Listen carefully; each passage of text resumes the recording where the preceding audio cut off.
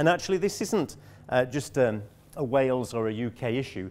This is something that people have been thinking they've got sorted all the world over, so don't think that you're particularly suffering here. Because in some situations, people say, oh, it's great, they've got it all sorted in Australia or in America or whatever. Well, I can tell you I've worked in these places, and actually it isn't as great as they might make out. So this was some work I was working with the councils out in Sydney, because for 15 miles either side of the centre of Sydney, there is no dog access to any of those beaches at any time.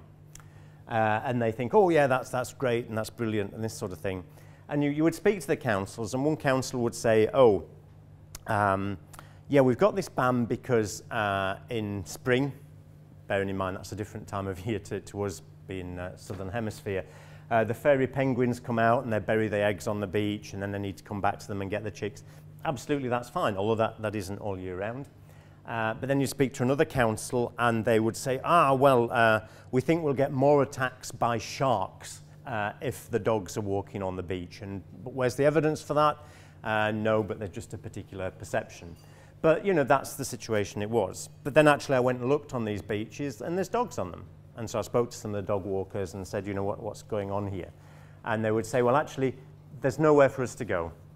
We want to be able to walk on the beach somewhere and cool our dogs off. And we're not given a choice, so we just go to the one that's nearest. And we just put aside $200 a year to pay the fines when we get caught, because we know actually there's only one dog warden trying to deal with this whole area, and they're unlikely to catch us. So the councils thought it was working, but in essence it wasn't, because if they'd said actually go to this place where the fairy penguins aren't nesting, the dog owners would have done that. But because it wasn't managed, there was a kind of issue of denial, and so it was still happening. Similarly in San Francisco, so this is a city where you've got more dogs than people, and also because it's like a peninsula, it's very difficult for people to spread out into other areas. And here we have an issue where the city council, who runs all the parks and urban green spaces, isn't working particularly well in a joined up way with the National Park Service, who manage the coastal zone around the sea. So one puts more restrictions on dogs, that pushes people into the other area, and then they think, oh, we've got more of a problem, so we'll put more restrictions on, and it's just intensified the problem. So this is one of the few dog off-lead areas around San Francisco now at Fort Funston. You can see there should be all nice dune vegetation here, but it's just all gone. The stink of the dog urine was terrible. I mean, if you've got dogs, you get kind of used to smells and stuff, a bit like if you've got a young child. But this just was not a nice place. And even though their rangers can go out to green spaces and with guns and stuff, and can be a bit more gung-ho and stuff, you were still finding that people didn't want to go here, and they were actually going to the wildlife areas and stuff because this was just so unpleasant, because you got more dog-on-dog attacks. It was just like the worst possible experience.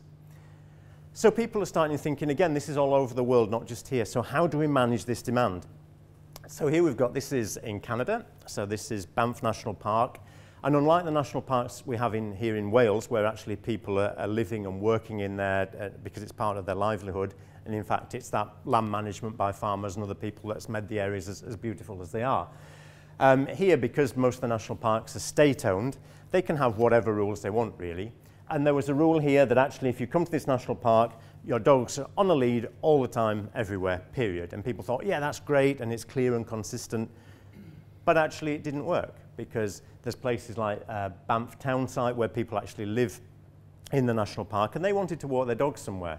And they wanted off-lead access, and so they would tend to go to places outside the town, let their dogs off-lead, even though there was the potential that their dog would get eaten by a bear or chased by a coyote and killed, but they were very motivated for that. So again, it wasn't really working. So what happened a couple of years ago, they decided we need to change our policy. So actually they produced some fenced-in areas, some big fenced-in areas of forest, where people said, okay, here's a place where you can go and take off-lead access. And because there was less hassle, the dog owners wanted to do it. They didn't want conflict. They didn't want to be looking over their shoulder.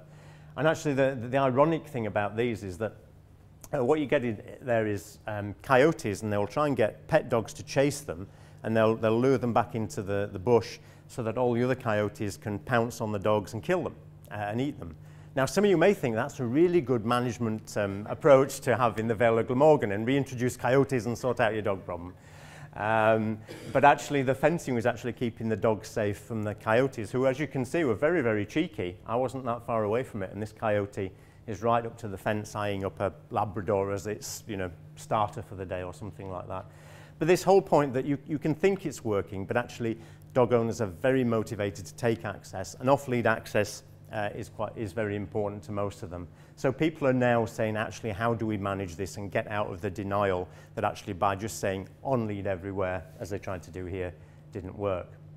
And we know that that can work. So here's some work that was done by a wildlife trust down at Greenham Common in Wiltshire.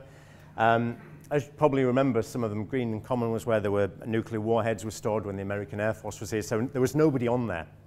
But when the Americans pulled out, there was a lot of public pressure to actually open that up to the public again, both for dog walking, but also it was a great site for wildlife. So they did some work and introduced a zoning scheme there to be really clear about the areas that were sensitive for wildlife and the areas that weren't as sensitive, to try and accommodate everybody. And some of the studies that they did here was actually they found that nearly 80% of people, the dog was making them visit the site. Dog walking was important. 81% at least weekly, I think it was about 40% were coming every day from the nearby towns. And 95% of people were saying, we're not expecting to go everywhere. We just want to know somewhere where we can be made welcome and we can seek what we want. But we're not saying we want dogs to go into every pond or to be off-lead everywhere. And actually they were saying we're actually happy with some no dogs areas too, but we're just not given an informed choice.